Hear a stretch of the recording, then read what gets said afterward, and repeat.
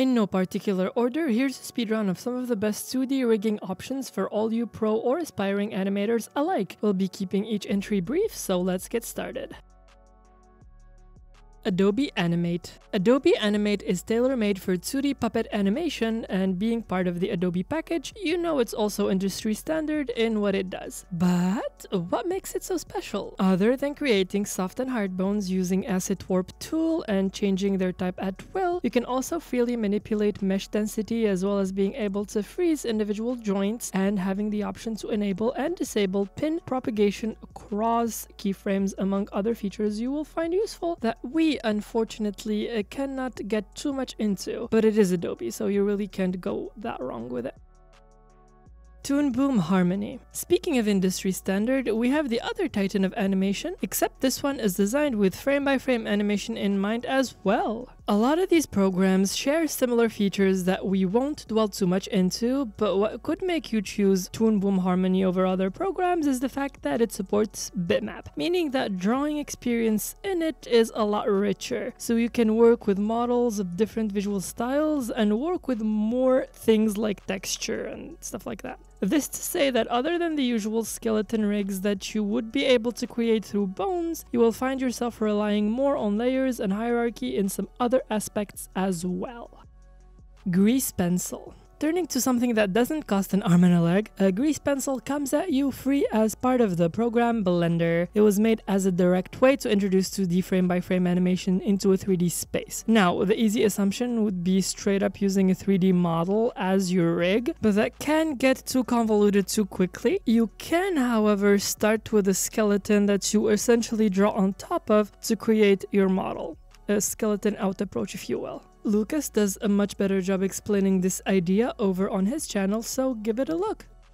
Cartoon Animator. Another very powerful software that works with mesh and bone systems as always, but this program relies far more on automation in its workflow, utilizing interpolation, mouse manipulation, and different physics engines to do your bidding. The bone system is just as flexible, but it does more in giving the ability to interpret pre-made 3D movements and translate them into 2D rigs, which by extension also allows you to take advantage of motion capture for full body movements, as well as smaller features such as hands. This will naturally involve more detailed rigs. It can also auto lip sync with the use of audio. Moho. The rigging process in Moho is very similar to other programs, not much to say there, but what sets Moho apart is providing texture even through being exclusively vector-based, so you can be far more stylized with your base models. One of its rigging system's better features is Smart Bones, which essentially allow you to make an auto action that alters your base model depending on the direction the bone is moving, essentially deforming it to look more natural and better suit your needs. Other than that, it's the usual process of adding bones to different pre-selected shapes as well as deformation meshes. Adobe Character Animator. This program is a bit more unique. What sets it apart from its counterpart, Adobe Animate, is first, the motion capture aspect, and two, the way you approach rigging. First, the illustration or the model is usually imported from another program, and rigging opens a completely separate window where you can essentially assign different parts of your model into predisposed categories and body parts that the program then interpolates for you, which then syncs to the camera feed that will automatically animate it according to your movements, and even match the mouth movements to your recorded audio. Spine. It's the same old story. Spine works very similar to every program that we mentioned so far by breaking apart your model into different sections and applying deformation meshes and bones, except Spine is more tailor-made for creating animations from imported illustrations, so if you are looking to create animated splash illustration, it's a place to consider. Not to take away anything from its ability to rig and animate more detailed movements, but it stands slightly more limiting than something like Harmony, for example.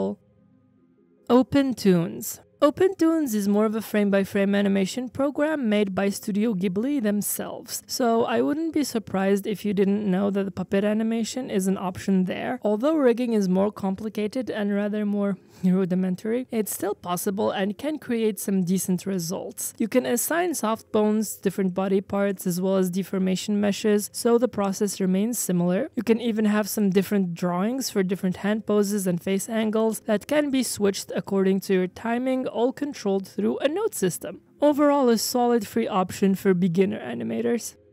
TV Paint. More of a recent addition to this list, as they recently added a new type of layer that would allow you to rig through bitmap tech. Other than that, it's the same old song of adding bones that match the different parts of your model. You can directly add other bones to a parent bone, standard as it comes. You may also copy your puppet layer to other files, even if they're not the same size. The advantage of TV Paint is similar to that of Moho, where you can achieve more traditional looks to your models and environments while keeping the advantage of puppet animation with a rigging system that is extremely easy to use. Synfig Studio. Okay, so you will never guess how rigging works in Synfig. Sarcasm aside, Synfig is more comparable to Opentoonz in the manner in which it handles models, except you get a more visible and easier to manipulate skeleton without necessarily needing a separate node window for it. These bones are also rather flexible, so you can link, move, and stretch them after the fact, at your leisure while maintaining an accurate model. It's among the easier options out there for rigging either imported images or creating your own in-program from scratch. CelAction 2D. Here's a more unique rigging software that doesn't use bones as much as it uses different vector shapes or limbs with joints and bend/deformation points referred to as actors. Now, the process of animating in CelAction 2D is a lot more manual, and since everything is malleable vector shapes, it has a lot more flexibility in deforming and giving it more character to the model and the animation. This method also facilitates creating things like turnarounds, although it does involve a lot more manual drawing. For better understanding of this process, you should go check out this video by CelAction Rigs. DragonBones.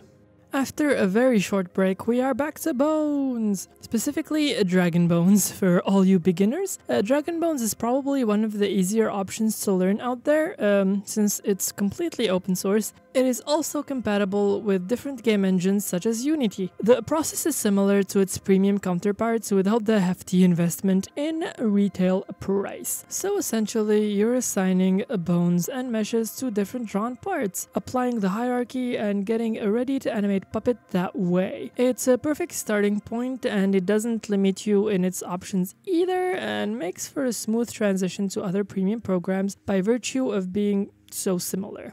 And that's all we've got for you today. We tried to be as inclusive while keeping the list short, but I am sure that we have missed a few things here and there, so feel free to let us know in the comments down below of your thoughts and experiences, as well as anything we might have missed. Don't forget to like and subscribe. Thank you for watching, and we'll catch you soon, so do take care. Bye-bye!